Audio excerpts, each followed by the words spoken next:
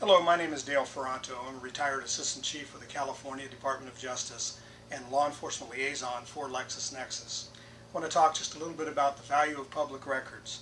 As you know, they're very good to find people, places, and things, but they can also enhance community relations. By having field contacts and using the names of persons at their residence, using the most sophisticated search and linking technology to get one step closer to solving crimes, and also having public records are a valuable tool in crime prevention, crime fighting, public safety, and they should always be in your toolbox and used daily.